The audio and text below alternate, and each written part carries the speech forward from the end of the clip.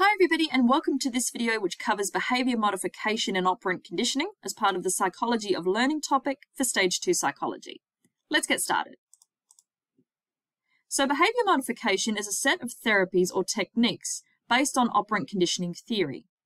It's the process of changing or modifying behaviours over the long term using various motivational techniques and reinforcement strategies, which can include either positive or negative reinforcement. The aim is to replace inappropriate or problem behaviours with more positive, desirable ones.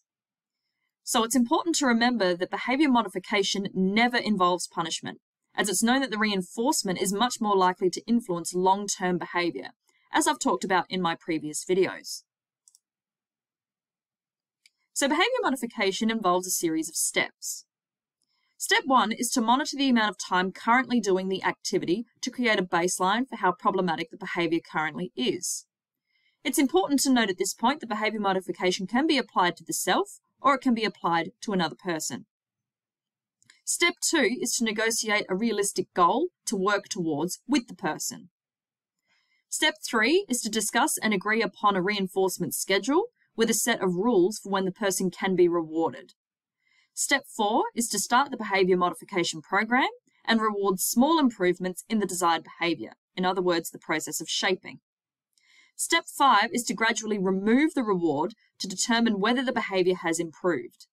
An alternative or additional strategy is to change the environment or condition that is currently reinforcing the undesirable behaviour, such as distractions, games, and friends. So here's an example of motivating someone or using behaviour modification to continue the desired behaviour of studying more. So you can use behaviour modification program on yourself, like I said before. So step 1 is to establish how much time you are spending studying now. Perhaps it's half an hour per night, and you want to increase that to 2 hours per night. So set a goal for how much you would like to study. So 2 hours per night and 4 hours on Sunday. Make sure that your study desk is in discrimination stimulus mode. So in other words, by doing only homework at this desk. This will allow us to make sure that we subconsciously only do homework with that desk and associate homework with that space only. We then shape the response of studying at the desk by rewarding successive steps. So reward yourself for sitting there for short periods of time. Use rewards that are meaningful. So, for example, watching TV for half an hour, calling your friend, or eating a piece of chocolate, whatever is meaningful to you. Make your successful study periods longer and longer before reinforcing. So, for example, if the goal is 2 hours of homework per night, you might reinforce yourself with chocolate after every half an hour of study completed.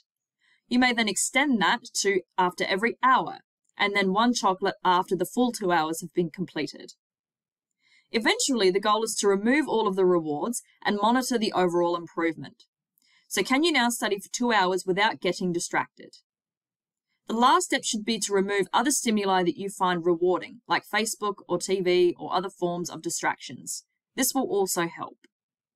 Like I said before, it's good to also modify the environment so you don't have other distractors. So it may mean making your study area desirable and relaxing, but removing any other distractors as I've said listed here.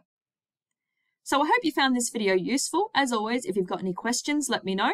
Otherwise, happy revising!